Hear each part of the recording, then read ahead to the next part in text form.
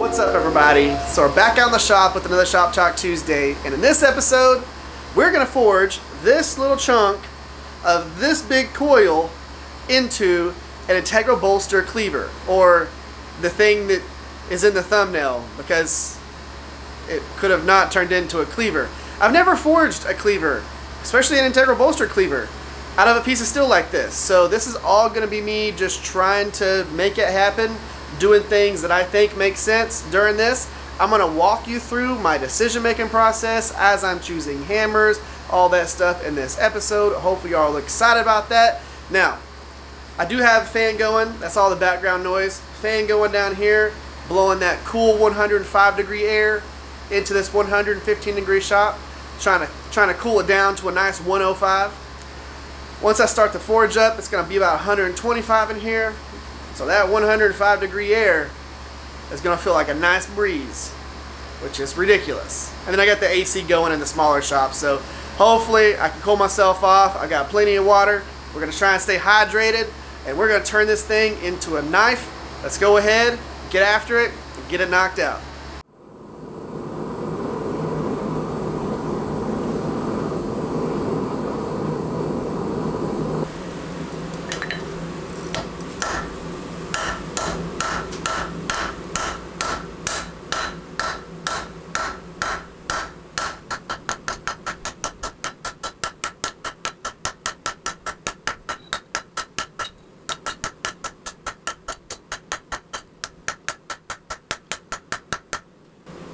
Well, I didn't hit record on the first heat where we took the main part of that bow out, but basically what I talked about during that heat was keeping it hot for this step, especially because we're taking that bow out of that banana, we're unbananaing it, and on the inside curve of that, which is right here, if you don't warm it up enough and you start stretching that steel to flatten it out, you can create cracks all the way across that inner curve because it's not hot enough, and you're basically shearing the steel. You're cracking the steel to open it up. You don't want to do that. You want to make sure it's hot enough to where it can flex as you start hammering on it and let it straighten out. That way it's not tearing. So we're good here. On the next heat, what we're going to go ahead and do is flatten it out a little bit on each side. We're going to use this piece of steel right here to index for where we want the sides to be. We're going to flatten it down a little bit, and then we're going to start drawing things out. So flatten it out, make it a really broad bar, and then go from there. Alright, so the whole point behind forging it flat on each side is because I need to narrow it down anyways, because the bolster is not going to be that wide, and it's going to make it easier for me to hit on and stretch without it bouncing everywhere. The more round it is, the more it's going to bounce everywhere.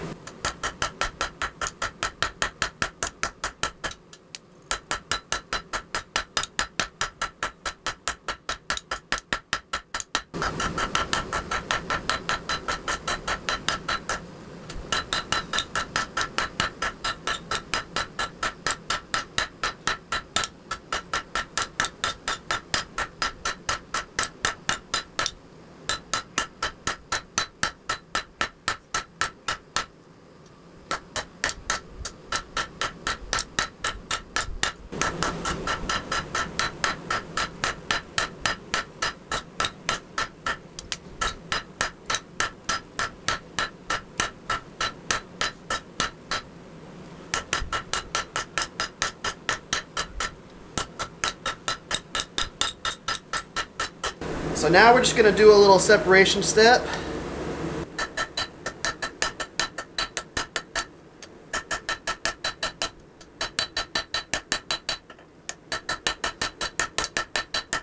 So all we're doing here is just stepping down the bolster area into the blade and defining that area with the straight peen and the little section that I have rounded just like the straight peen is.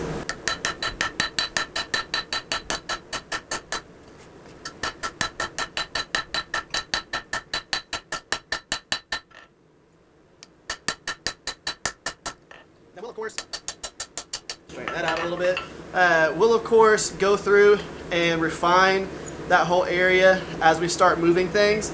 But I wanted to go ahead and pinch that. The next step that we're going to do is we're going to come in here, we're going to hang this off the edge, and then we're going to step that down to give us a little definition of where the heel is.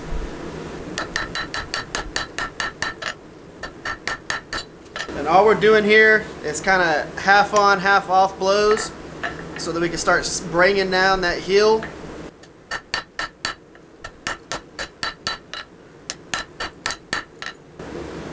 And what this is going to do is it's going to start pinching our choil, or not, well, kind of our choil, our bolster area. So what I'm going to do now is heat it back up, round off this bolster area just a little bit, and then do it again.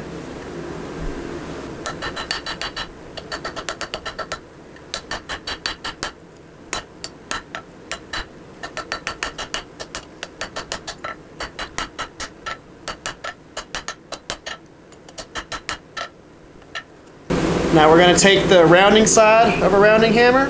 We're going to start pulling everything out.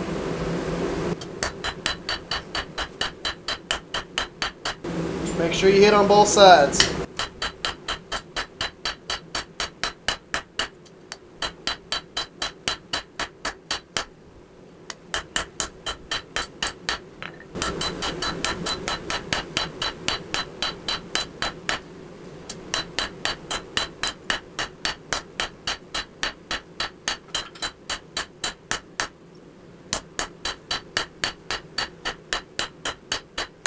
So on these next few heats, we're going to use our cross peen and start pulling everything down.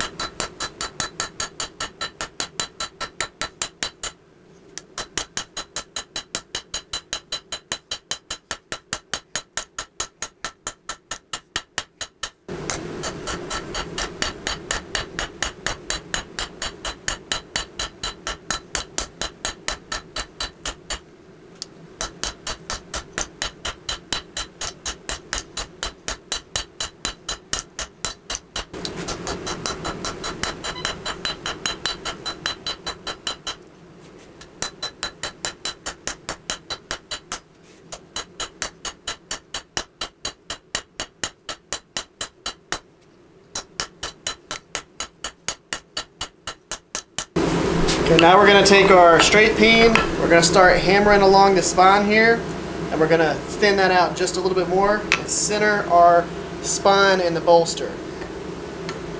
Using it where it matches up on the anvil, the same round.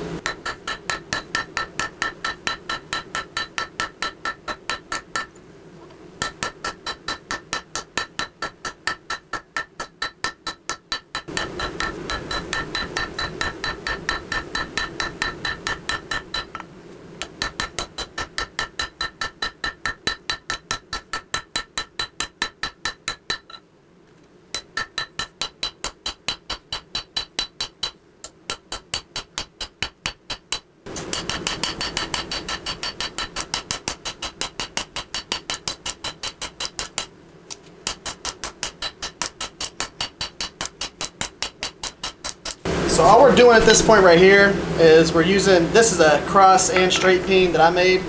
It's just a Harbor Freight that I changed the profile on. But we're pulling down, and then we're going to go ahead and just get a little bit more width out of it. Then we'll stop there and we'll go ahead and draw our tang out.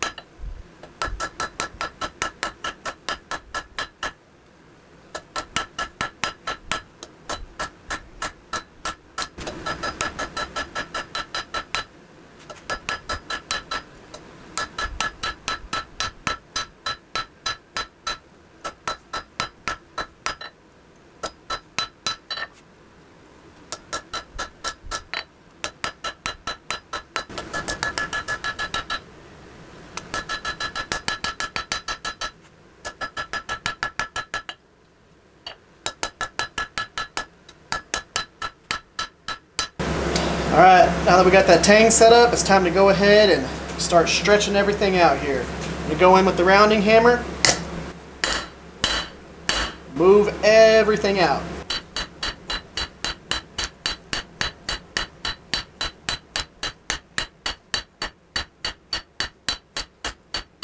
Okay, now on this heat, we're going to come in here and we're going to thin out this area that I left thick right up here in the ricasso area.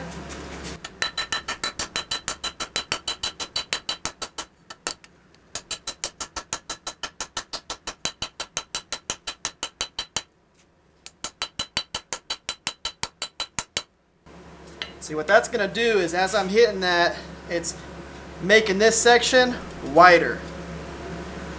We're going to keep doing that about 2 more heats.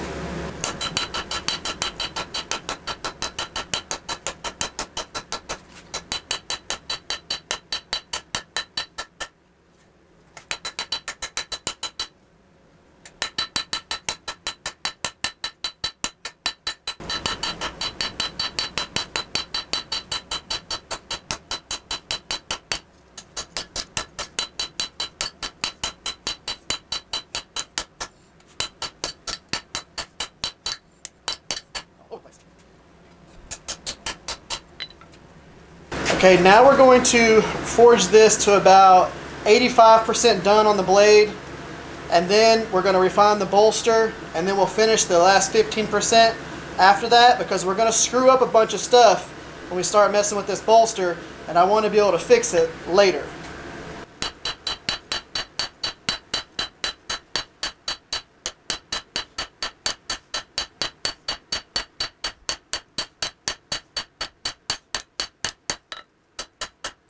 So on this heat, we're going to take the round side of our rounding hammer and we're going to start compressing our bevels down. We're going to be hammering primarily on the bottom half of the blade, and then we'll be flattening it with the flat side of the rounding hammer. And we're using the round to really go aggressive with this compression, and we're going to start stretching this edge out.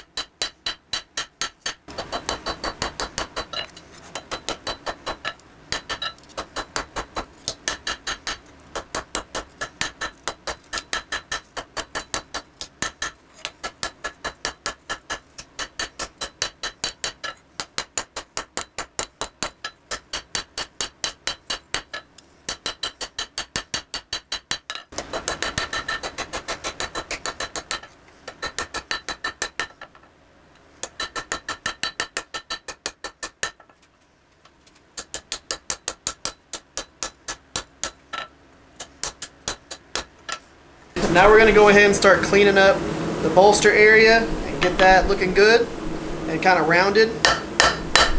And I'm using just a ball peen hammer that I've got a rounded side on for this.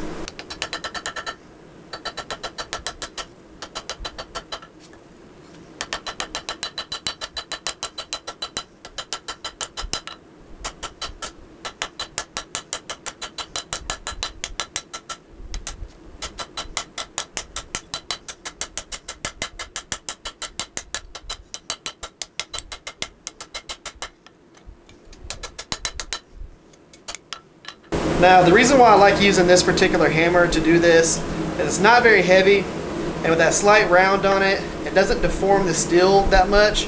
It just lets us go ahead and profile it and get everything nice and smooth.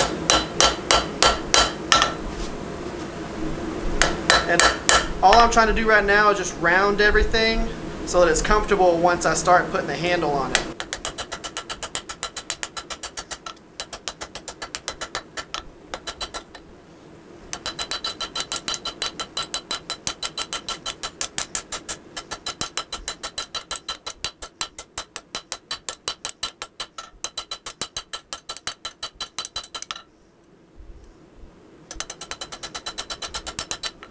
So when we're doing fine work like this, we don't need a ton of heat in this because we're not trying to move a bunch of steel. We're just trying to profile and make things look smooth.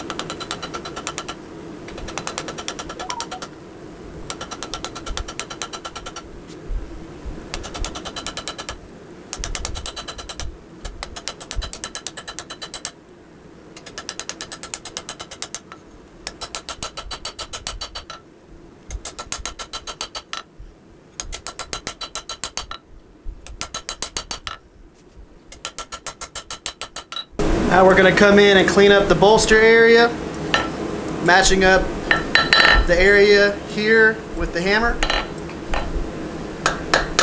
We're just going gentle taps on it.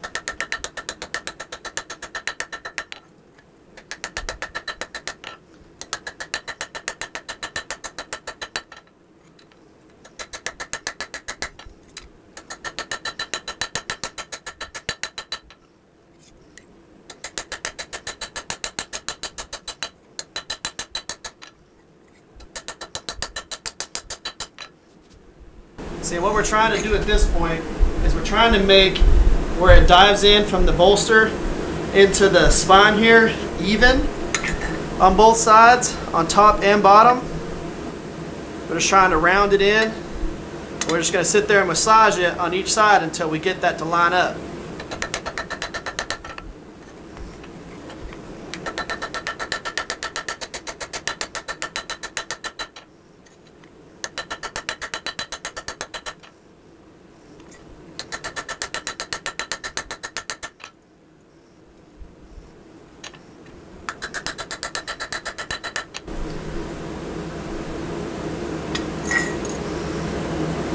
So now that we got the bolster all situated, we can go ahead and finish our bevels the rest of the way.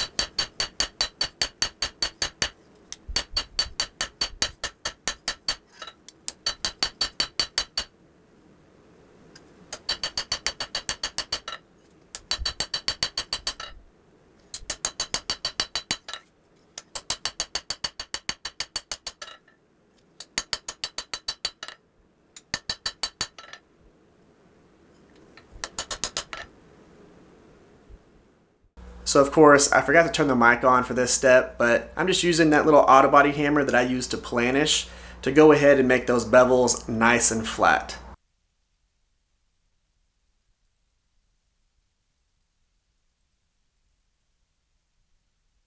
Okay, now we're going to go ahead and get our tang lined up. I say that, but it's pretty much already lined up. So we're just going to do a little bit of straightening on it. Use ball peen for this.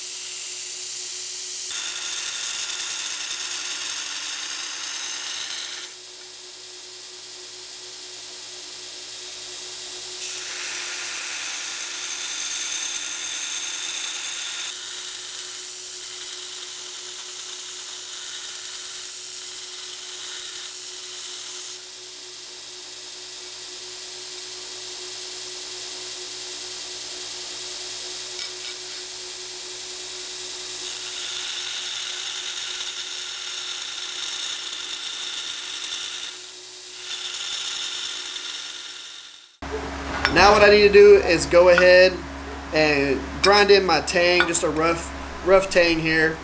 I've got a couple of lines marked on here going around it, and then I went ahead and marked a center line down both top and bottom of the tang. What we're gonna do is we're just gonna grind that down, remove the bulk of this material here, and then just kind of even it up a little bit.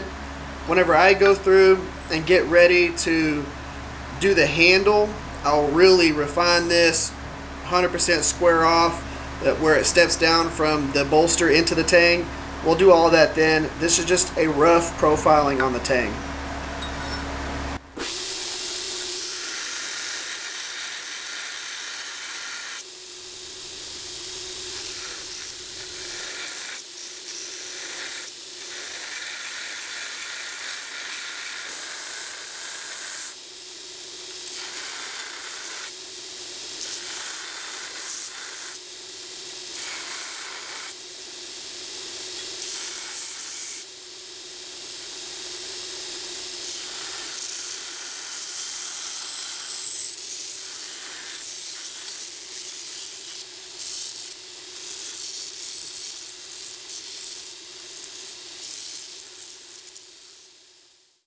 Alright guys, let's go ahead and wrap this Shop Talk Tuesday up here with some of this. Now, are some of y'all going to think, that's just kind of goofy looking, I don't like that? Probably. But you got to trust the vision. You got to trust how I design my knives and the things that I think through whenever I'm making them or drawing them or designing them. The end result is going to be really cool. Okay? So just trust me on it. So I ended up doing this little harpoon piece right here. That's going to have a swedge ground into it. So there's going to be bevels on here. The bevel's going to come up and meet it. You're going to have a cool little crisp line here. It's going to look really cool whenever I get it all done. You just got to trust the process. We're going to have a really nice handle on here. It's going to be simple profiled, but the material that I'm using I think will work really well with this style of knife, and it's going to look so sweet. So decent size. Is it huge? No. Could it have been massive?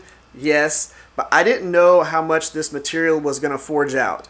So the fact that I was able to get this much height out of it is pretty cool. I could probably push it a little bit further if I forged it thinner, but I like the thickness of this for what I'm going to use it for. So it's going to be pretty cool. I think that the bolster area turned out real nice, and all the way into the little finger choil area here. It's nice and rounded all the way through there and across here and across here, and all that was forged in. So I think it's going to turn out really cool. But tell me what you think.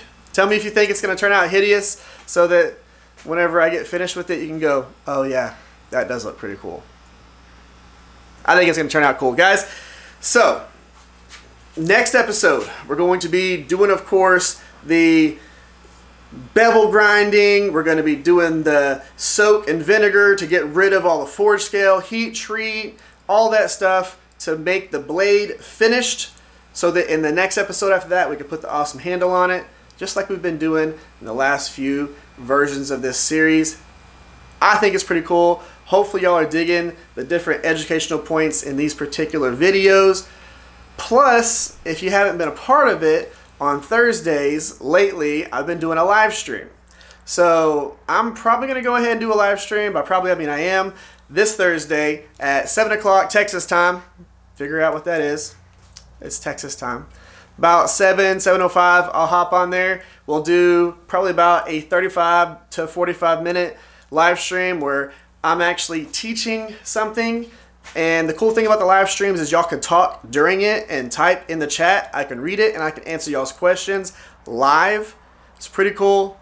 You know, there's not a ton of people doing it right now, and it's something that I wanted to start doing to be able to, you know, have more of a one-on-one with y'all. So make sure you tune in Thursday, 7 p.m.-ish Texas time. So we're going to be doing that, guys. That's it for this episode. If you would, give the video a thumbs up. Subscribe if you haven't yet. Y'all have an amazing day. Y'all stay safe out there, and I'll catch y'all next time.